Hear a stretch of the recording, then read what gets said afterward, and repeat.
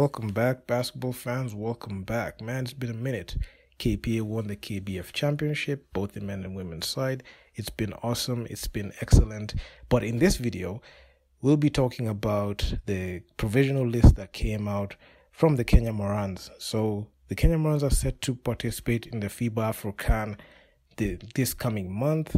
And in this video, I'll be breaking down my selections of the players and also be talking about the reason why I've selected those players to represent Kenya. And full disclaimer, this is not the official list. This is just my selection for the people that I feel like they can be able to represent the Kenyans, the Kenya Morans and Kenyans in the FIBA Afrocan. So this is not in any way to take this list and say that it's the official one. This is just my selection. I know they're going to come up with their own list.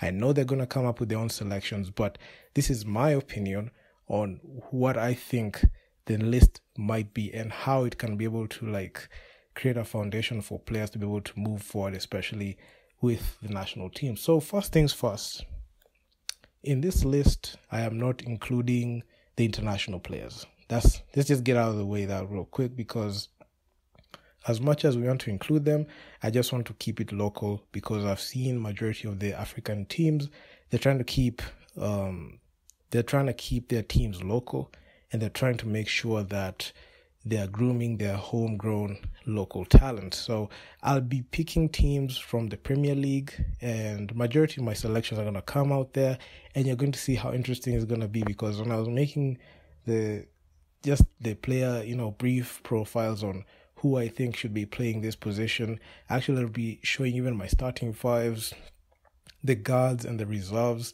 and the reason why I picked them is something that I had a lot of fun making. So without further ado, let's just get into it. So I'll first of all list the names of the guys from the Kenya Premier League. So number one is Victor Bosira. You got from the Equity Bank team. The Equity Dumas got Eugene Adera from KPA, Dolph Otieno from KU. You've got David Siaji, Eric Mutoro from the Lindsay Warriors, Ariel Ortega from the USIU Tigers, Dennis Koja from Strathmore University, Griffin Ligari Griffo from Nairobi City Thunder, Dima from Nairobi City Thunder, James Mwangi, Equity Dumas, Branson Zioka from the Lindsay Snipers, Ken Washira, Lennox from the KPA Dockers, Joe Byron, KPA, Brian Sivachi, KPA, Paul Raburu from the African Nazarene University, Ivan Ombiru, KU, Tyler Ongwai, ABC Fighters, Joseph Gitao Stanbic, and Victor Cheng from the Equity Dumas. So also from the players playing in other leagues, I'll not be including them in this selection.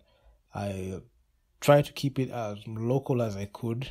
I don't want to say local, but I just want to keep it Kenyan. Okay, I know they're Kenyan, but I just want to keep it from the players playing in the Kenya Premier League. So, yeah, so we've got Derek Ogechi from Minnesota, we've got David Marble from Detroit, Ariel Okar from the Dynamo team in Burundi, Fidel Okoth, Busha Mokota from playing in APR in Rwanda, Paul Ereng in Burundi, Peter Sifuma, UCU Uganda, Ronnie Gundo, and Albert Odero. So you can see the legacy players. We have Ronnie Gundo, Albert Odero, Bushra Mokota, Ariel Okar, Tyler Ongwai. I know Tyler Ongwai quit the team. I'm not sure if he's back, but I'm yet to confirm that. I'm not going to be using a lot of these legacy players. I tried to add them, and the only two players that I thought of adding just to bring the veteran experience to this new squad that I've created from the talent pool here in this list. I'll make sure to add. We have Griffin Ligari and Victor Bosir. So I'm just checking in from my notes on my side. But anyway, so from my list, my selections are got Eugene Adera from KPA, Lennox from KPA, Ken Washira, Dolph Otieno, Dismas Mbaka from Nairobi City Thunder, Ariel Ortega, USIU. So those are from the guards position. Those are the 6 guys I'm going with.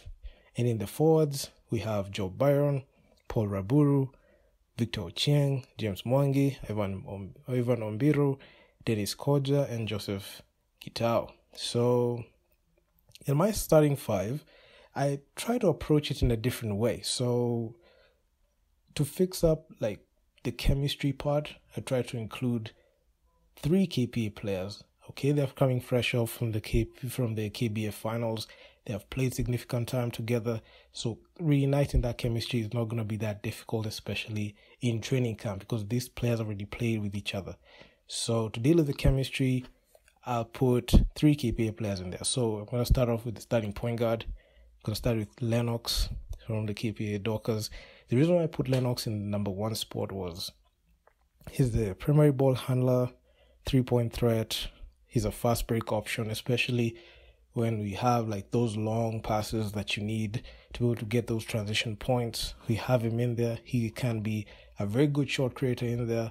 And even in his short creation, he can be able to make and manufacture points on himself. As much as he can be able to generate, he can be able to create for himself as well. He's a pick and roll threat, especially when you put him and in pick and roll situations with Joe Byron. He can be able to like slash in or kick it out for the open man on the 3. And he's also an excellent passer. And I can even say, not only excellent, I feel his passing is underrated. Majority of the time, it's him who has the ability to orchestrate the offense. And that's the reason why I picked him as the starting point guard. But moving on to the number 2 spot, Eugene Adera from KPA again. So he's a versatile 2 guard. 3-point shooting is good. He can even go back and play the point guard as well. Fast break points. He can be able to get you those points, especially with his quick plays.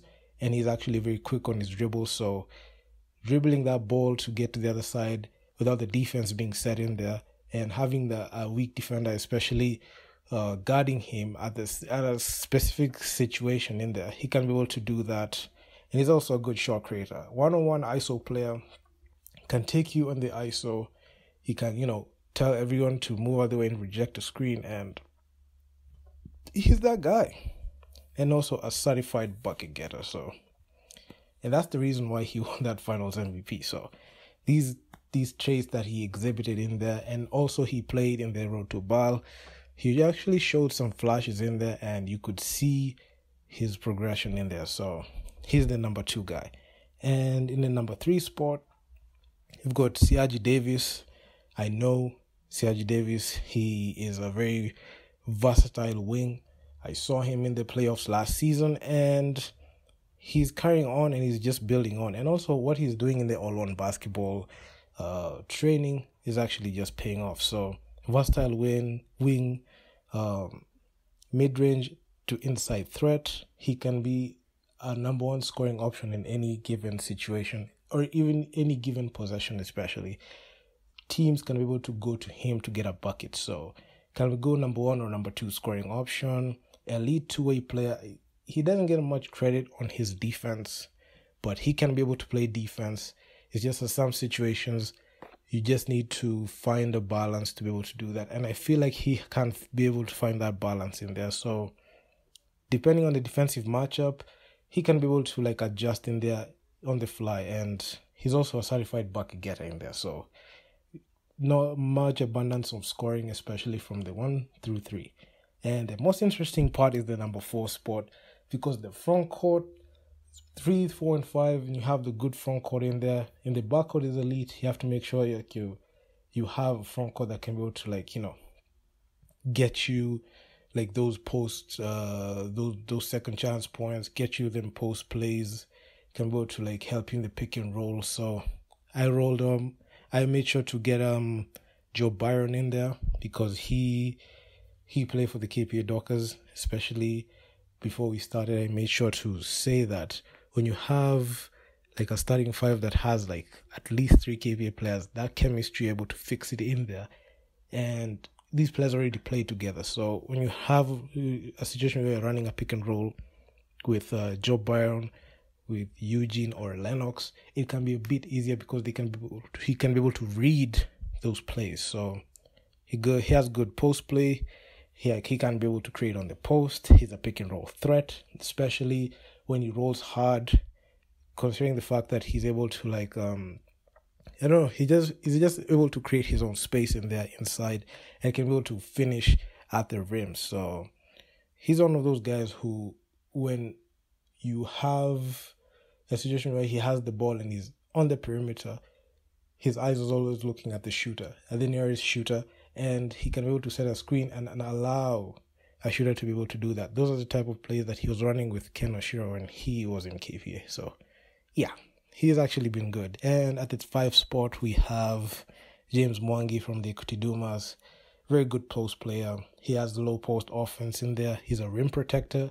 And I can say an underrated like shot blocker, because he can be able to block those shots. He's a very good shot blocker in there. I don't know why he doesn't get a lot of credit with that, but a lot of times it's just, you just see him, get to the foul, get to the line, and inside scoring pretty good, rebounding, and he's a two-way big man in there. So that's my starting 5. So Lennox, Eugene, Siaji, Joe Byron, and James. And looking at even the starting 5, you could see this. I don't feel like there's a lot of weak spots in there, because it's just a bit of tweaking in there, and you will be able to like see how these guys can be able to like play together. And the good thing about the fun thing about like that starting 5, even if you go at the reserves, at the guards and the forward position, you can be able to like just change up a bit. You can be able to like put an Ariel Ortega in Lennox's place, or even you can put Eugene at his place. So swapping them, it's much easier in there, because I had to make sure that we had good depth and quality, not only depth but quality in both the guards and the forward position, because you cannot have a lot of guards in there and the front court doesn't look as much. But I'm open to like your feedback on the comments. Please be sure to leave your feedbacks on the comments. I might follow up in another video just adding on to what I've created. So in the reserves for the guards, you've got Ken Washira. He's a 3-point threat. He can be able to score off the bench, can lead the second unit off the bench in a lockdown defender. I saw his play, especially in the road to Ball, and also he played for the Morans last year. Although it wasn't the best and ideal situation for him, he showed some flashes of he knows what he's doing in there. So having him on the squad is necessary, especially if you're trying to offset like any 3-point deficit. He can be able to like hit that 3 when you need it. And number 2, we've got Dolph Otieno from KU. This is a guy who is good. He's a good shot creator, playmaker, an elite passer. One trait that majority of the time just gets overlooked is the fact that he's an elite passer. You can even put him in you can even sub him in, and he can give you those quick assists that you need, especially on the fast break, and off or even in a possession when you have like a situation where you need to find an open man in there. He can be able to make that passing, completed, and also a good lockdown defender as well. Two-way player, but majority of the time I feel like when you utilize Dolph, especially as a guy who can be able to like drive in there and not let the defense force him to shoot, that's when he's more effective. So putting him in there is a given. So then we have Dismas from the Nairobi City Thunder. He's a scorer, playmaker, lockdown defender. He can easily give you 17 to 20 points just based on like reading the game and having the ability to be able to adjust, either going mid-range, going at the 3, going inside, and especially moving at that size. So he's able to like get that ball, put that ball on the ground, can be able to like, dribble it a bit and be able to like get that in. So he's actually pretty good. Then you have Ariel Ortega. I mean, he's a 3-point threat. He sent the Strathmore Blades home with that 3-point buzzer beater. So he's actually pretty good playmaker, one-on-one ISO player. Also Dolph he's also a good one-on-one ISO player. Not even can be, he's actually good. And Dolph is a streaky shooter. But when you look at Ariel Ortega, this is a guy that can be able to knock down that three when you need it. And that's the three that he used to send the Strathmore Blades home in the finals and also win the championship. So yeah, bucket getter. And he's also a good free throw shooter. And so those are the four guys that round out the guards. And I added Griffo in there and Victor Borsiri in there. Just veteran leaders on minutes restrictions. I put them on minutes restrictions because I want to see how they can be able to lead that second unit, how to lead that unit. Not only the starting five, Lennox, Eugene, how can they be able to pass that knowledge on how to be able to do things in the FIBA stage. So yeah, I know KP have been on a FIBA stage, especially in Road to Ball, but they have not been have not been in FIBA as long as these guys have been. As long as Griffo has been there. He's been there from way back in the first Afrocan. So yeah, having him there is a good thing. And also Victor, those are guys who have been able to been there, done that, they've played there. So having them as a veteran presence is key. And moving on to the forwards, we got Ivan Ombiru from KU. He's a good rim protector, good defender, pick and roll threat. We've seen his play when he plays for KU. And he has a high motor.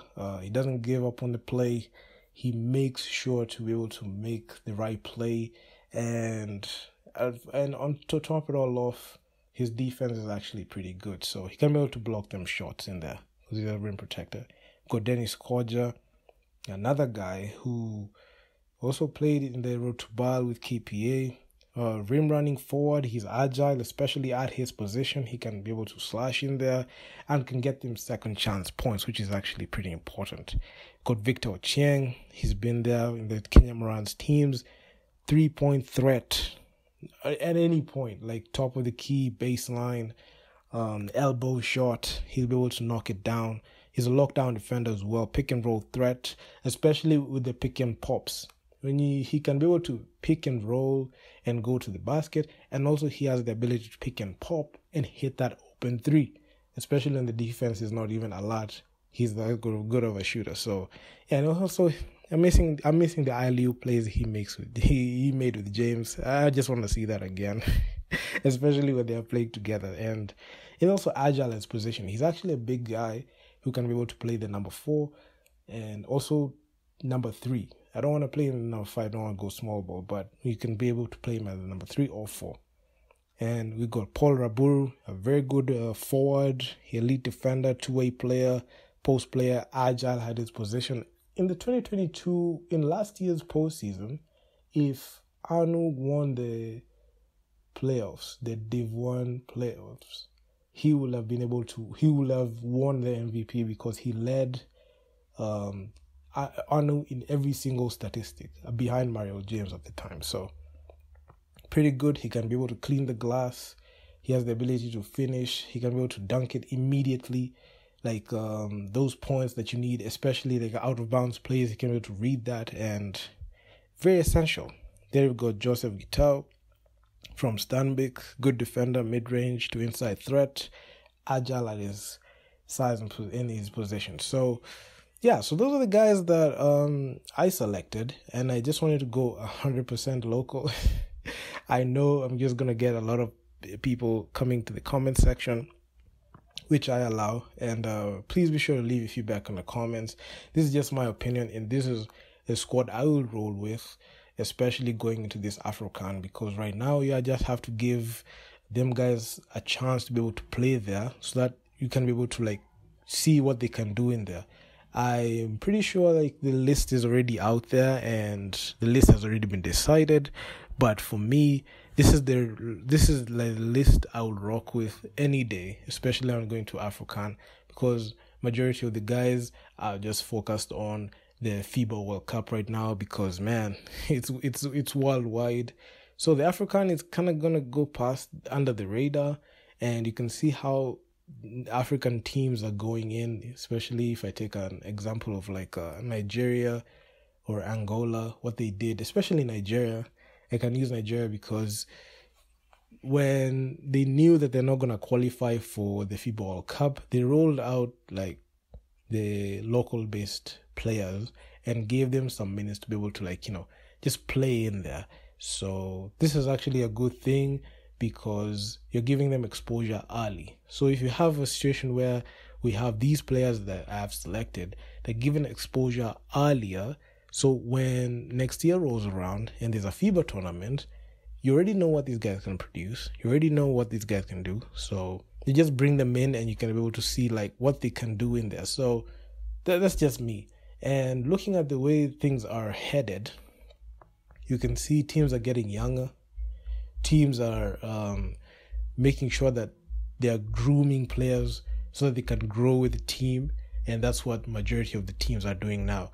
So there's no short to the legacy players. And I feel like their watch has ended.